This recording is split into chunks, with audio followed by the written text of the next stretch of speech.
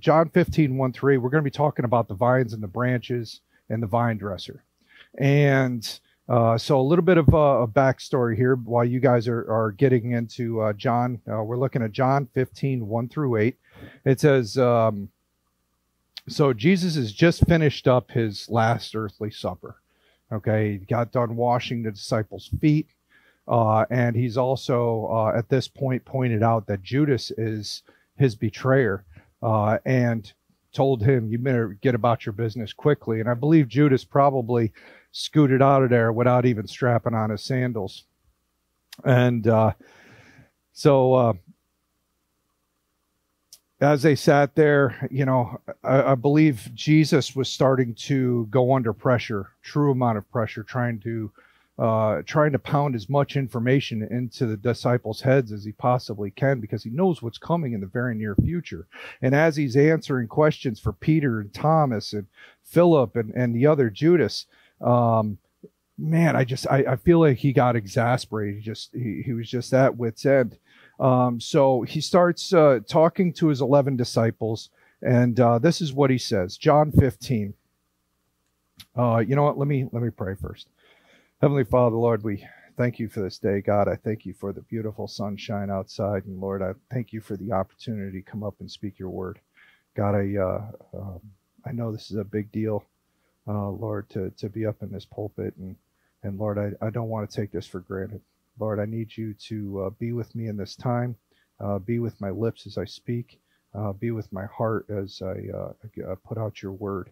Lord, I ask that you be with everybody that's out here this evening, Lord, that they might receive a little bit something out of this message.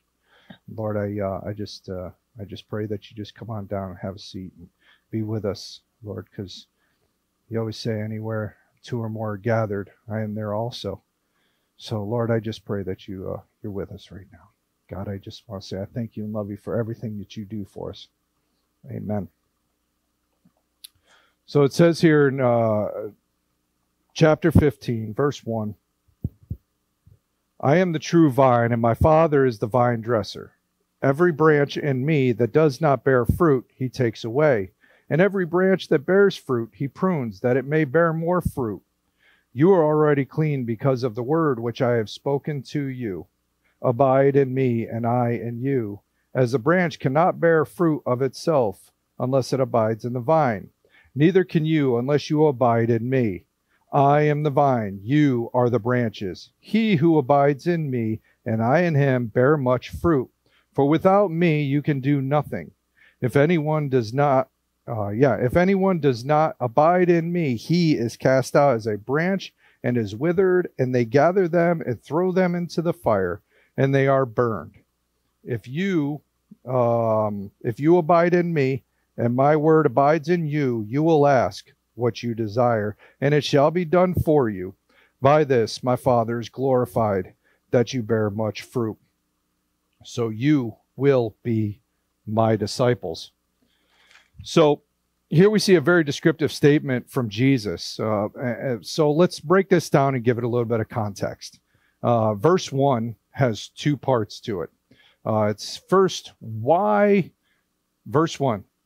I am the true vine. My Father is the vine dresser. Seems fairly straightforward, right? But why does Jesus say, I am the true vine? Why not just the vine? In order to find that out, we actually have to go into Isaiah chapter 5, verses 1 through 7. I'm not going to read it. I'm going to kind of give you my little bit of take on it. It says here that God has planted a vine in a garden, and he planted it in the choicest of soil. He cleared everything out. He picked the perfect ground. He built a wine press. He built a tower. He did everything correctly. This was supposedly Israel. But instead of good fruit, good vines, producing good seed, producing good wine, Israel gave him sour, wild grapes that did what their hearts desired and walked not with God, but walked for man. You see, Jesus wanted to make a very distinct line in the sand saying that I am the true vine. I'm not Israel. God planted me here, the perfect seed. the perfect seed on earth to bring to bring his most beloved creation, us, back to him. So the second part of this verse says that God is the vine dresser. The vine dresser has a job of, dressing the vines. You see, a vine dresser's job, or the vine gardener, he doesn't just stop after planting the seed in the ground and walking away. Once the vine starts to sprout, he needs to set boundaries or guide wires, right? And he needs to make sure that nothing strangles out the vine. So the vine starts growing up. There's these guide wires, and he needs to make sure that the vine grows up just correctly, and that nothing starts wrapping around to choke that vine out. So he's got to make sure that the suckers are always removed. He needs to also make sure that the fruit is good before harvesting, right? And all during this time, he's trimming and feeding and making sure that it gets water and the right amount of sunlight. So now we have a very clear idea of who's doing what here. God is the vine dresser. Jesus is the vine, right? But there is no way, shape or form, that these two are offset, right? Because Jesus and God are one. They're equals. However, what's cool about this analogy here is that all three are actually seen here, whether you realize it or not. You got God, the vine dresser. Jesus is the vine, but also the Holy Spirit here is present also, because he's here as the sunlight, the water, and the earth.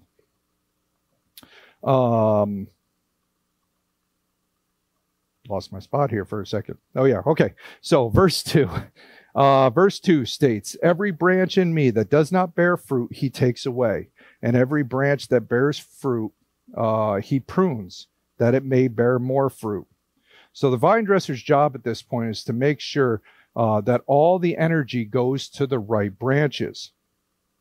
At this point, that those branches bear fruit. So what the vine dresser is actually looking for now is he's actually looking for telltale signs. He's looking for something to go, this is a good branch, right? So when I was out pruning my apple trees this year, I hadn't pruned my apple trees in years. So what did I do this spring? I'm looking around. I'm actually got my head up inside my apple tree looking around, and I'm starting to notice that I had huge branches that had nothing but leaves on them. But I had other branches that had flowers and blossoms all over them. So I could tell right away that the branches that had no blossoms on them, those were the sucker branches. They were just taking energy out of my trees. If a branch doesn't bear fruit, it is useless to the vine, except to suck the energy and the sap from the vine, and it is removed. However, he looks for flowers and blossoms. Excuse me, guys. I'm so sorry. I keep losing my train of thought here. However, the gardener looks for telltale signs to see if the branch will start bearing fruit. He looks for flowers and blossoms instead of just leaves. He would also look for clusters of flowers and grapes, and actually remove some of those when there are too many in a bunch. Because if there's too many in a bunch, the ones that he wants to grow, they won't be able to get large enough. Vine dresser will also remove, which is something I didn't realize, is that they'll remove the last 1 to 2 feet of a branch, because that 1 to 2 feet of a branch could actually snap off in the wind, or it could actually block the sunlight from hitting the fruit and making it grow larger. So that was something I didn't realize. Also, if a branch is not trimmed, the energy will go out to those leaves, and that'll actually suck energy out of there.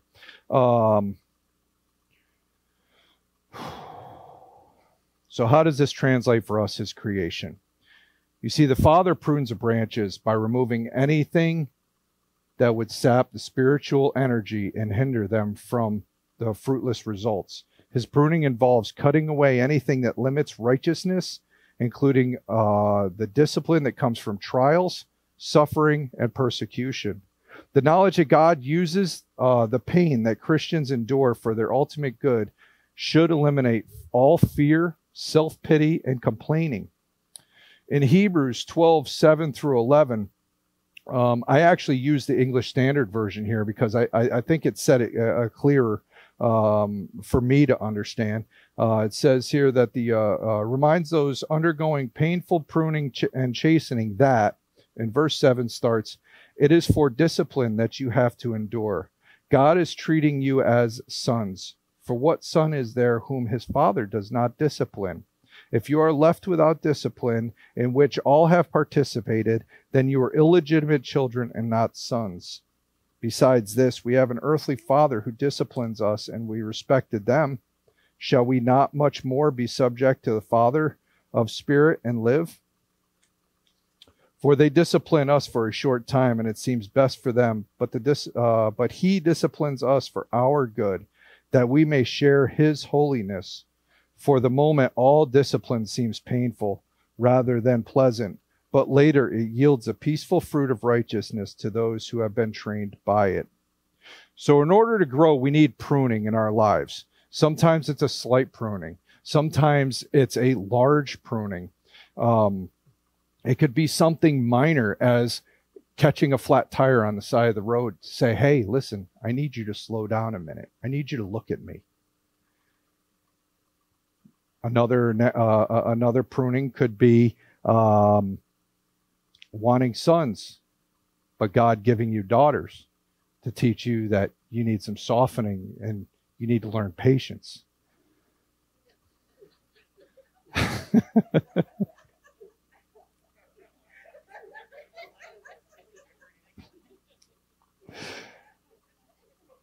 But it could be also a major pruning, like your loved one passing away, to make you stronger and to make you realize that you can do things on your own.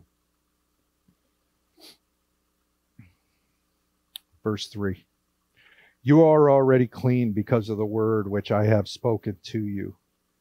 Simply as Jesus talking about the 11 disciples back in chapter 13, verse 10. Which states, he who is bathed needs only to wash his feet, but is completely clean. And you are clean, but not all of you. You see, Jesus handpicked the 12, however, but the one got picked by Satan to deceive, right? So Jesus knew that these 11 were his true followers. Not all people that believe in God are saved. Not all people that know Jesus was a good teacher are saved. Not all people that read the scriptures are cleaned by the word. It's only those who truly believe in the true vine that are cleaned and have a one-way ticket punched to heaven. So moving forward a couple verses here, we're going to go into verse 4 and 5. It says, abide in me and I in you, as a branch cannot bear fruit of itself unless it abides in the vine. Neither can you unless you abide in me. I am the vine, you are the branches. He who abides in me and I in him bear much fruit, for without me you can do nothing. In layman's terms, this is truly easy. If you don't stay close to Jesus, you can't grow. If you don't grow, you're not going to bear fruit. Or in this case, do any kind of good works for God. No one can do anything for God if he isn't walking with God and having a relationship with him. Otherwise, you're just doing good things as a good person. Verse 6 says, if anyone does not abide in me, he is cast out as a branch and is withered, and they gather them and throw them into the fire, and they are burned.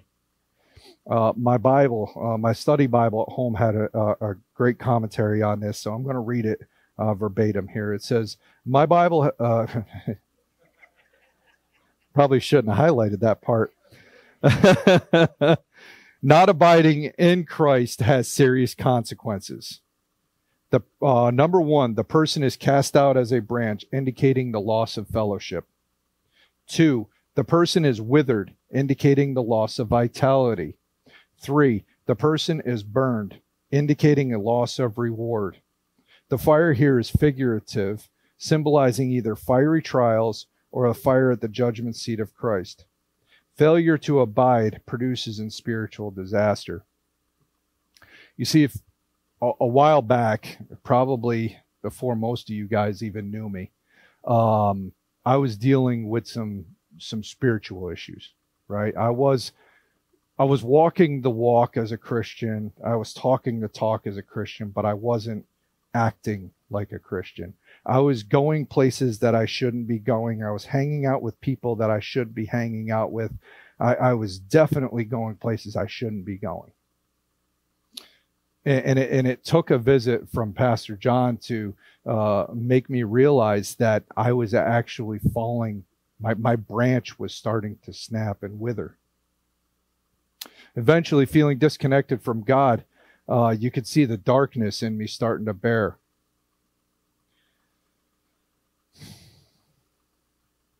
If I continued breaking away from Jesus, the true vine, there was no way I was going to stay connected to the vine.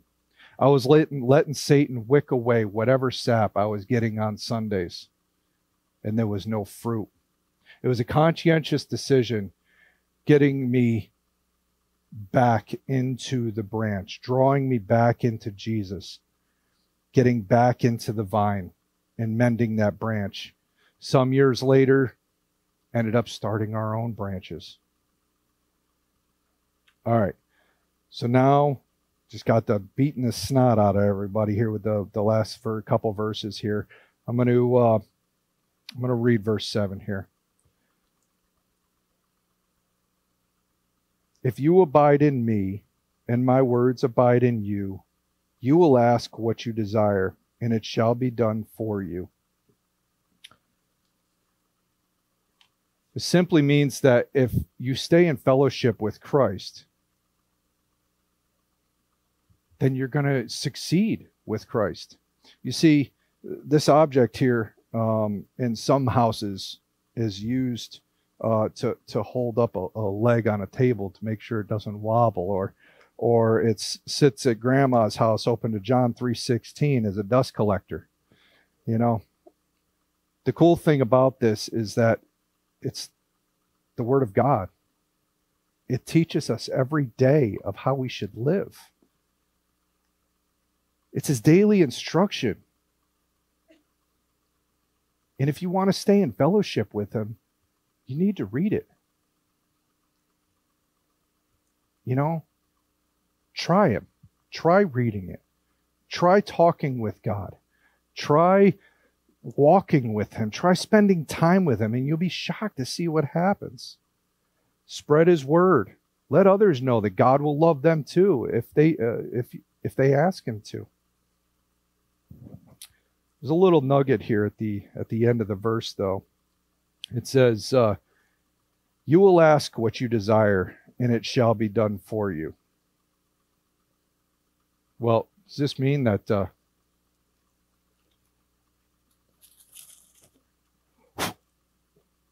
do I get 3 wishes? No, it's not what it means.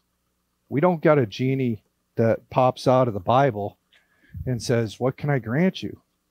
No, see, if you stay in abiding in Christ, if you follow the last 7 verses and you stay attached to the vine, see, your brain's going to change. Your relationship is going to change. You're going to start asking for things that are not of this world. And Pastor was talking about this a little bit earlier this morning, which I found awesome, because I started working on this 3 months ago, and he's talking about it today, and God works in miraculous ways, right?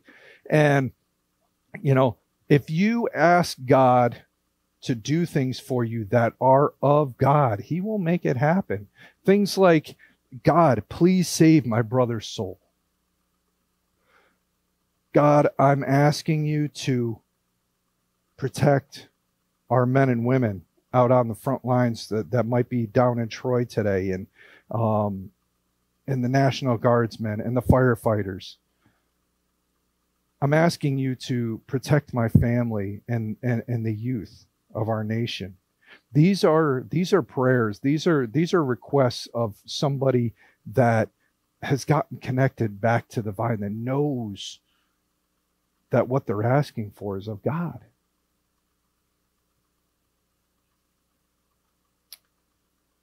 Verse 8 says, "By this my Father is glorified, that you bear much fruit, so you will be my disciples."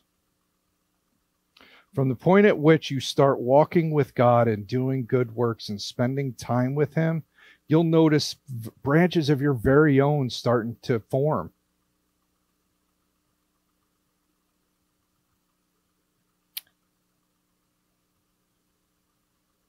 And that's when you'll start noticing that the discipleship happens. You see, nothing is sweeter. I truly believe nothing is sweeter than seeing somebody come to the saving knowledge of Christ. Anybody that's ever walked through this walk with somebody and seeing them just come to Christ, there's nothing sweeter. But I can tell you there's something else that's actually, it's not as sweet, but it's still good. And that's actually watching somebody come into discipleship. I've had the pleasure of discipling a few people, and to see them get excited about the Word of God and to get excited about learning and then asking questions, and you're answering questions, and you guys are going through the Bible back and forth, and this is good stuff. And then when you get to the end of discipleship, right? So we get to an end of a book and we say, okay, you've been discipled. Well, discipleship obviously never ends. It's a continual effort that goes on. However, seeing that person's face just light up after being discipled and went, really? That's it? It's second to actually seeing them come to Christ. It's absolutely amazing. And that's what we need to be looking for. Again, that's bearing fruit. We need to be bearing fruit for Christ. All right, so before I end here, I actually have a story, a quick story. I have a friend of mine, Jeremy, and Jeremy lived in Rensselaer, and he had a very small backyard. But the cool thing is in his backyard, it had a wide open area behind him. There was a house off to the left, a house off to the right, wide open area. So Jeremy, after a few years, that plot of land actually sold. Actually sold, and they put up this monstrous house right in his back window. Terrible. I mean, the house didn't even fit in with the rest of it. All the houses are all capes. This thing was like a center hall colonial with, everything else. Anyways, so all you do is walk out his backyard. So he got a little ticked off, and he did a bunch of research, and he found out that arborvitaes are actually very fast growing trees, bushes. And he did his research and found out what he had to put in the ground and everything else. And he asked me to come over and another couple of friends over, and he bought 30 of these trees, and we made a great big giant arbor fence. Now they were all 6 feet high. Not a big deal, right? So spent all day long, just on my knees all day long, toiling, burying these things. So anyways, about at the end of summer, he actually was quite perturbed when they only ended up growing about 6 inches. He was told these things would grow a foot, 2-3 feet in a year. They grew 6 inches. He was very upset. So the next spring, he's a teacher, or was a teacher down in Albany, and his father-in-law came over. And his father-in-law took out his hedge trimmer, 5 foot high, cut them all down 5 foot high. Now, mind you, we planted these things. They were 6 foot plus at this point. Jeremy was irate.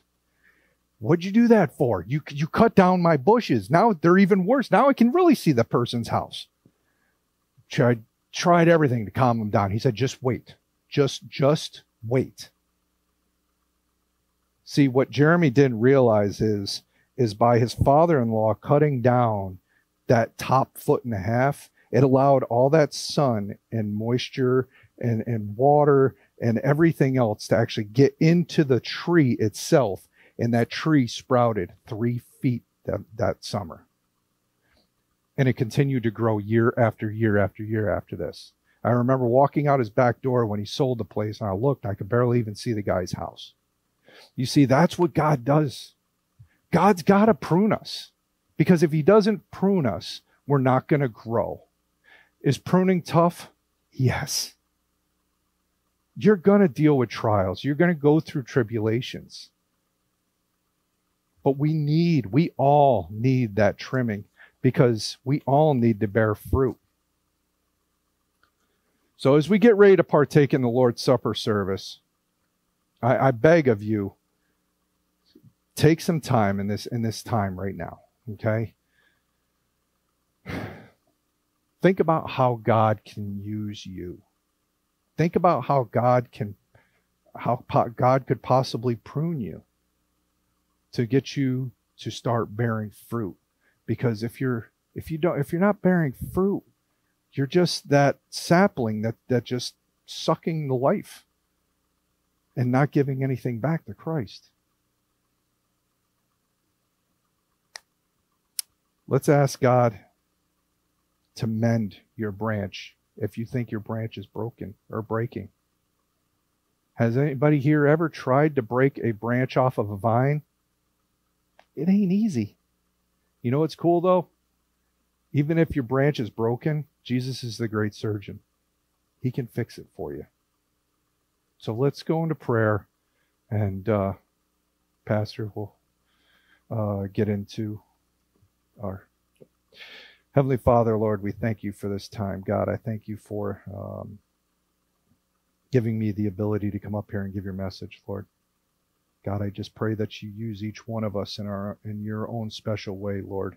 I pray that you prune us and you just guide us so that we can bear more fruit for you. Lord, I just want to say I thank you and love you for everything that you do for us, keeping us protected. Be with Pastor John as he's getting ready to come on up here and give us a little bit more. And thank you and love you. Amen. We at Connecting Point Church are excited to have you join us. When you come, you'll experience a friendly, lively, and casual family-like atmosphere that welcomes you as you are. Our messages combine straightforward biblical truths, humor, and life-changing challenges for you to learn and grow in God's Word. We believe in connecting people to Christ, to the plans and gifts He has for them, and with people in our community who share these values. We also believe in reaching out to our local area and the regions beyond. We're dedicated to being a place where your entire family can believe, belong, and become all that God intends you to be. Discover the abundance of life in Jesus Christ as you begin to understand the roots of the problems and learn to apply the tools for you to triumph over your challenges today. It'll be a breath of fresh air in this unsettled world.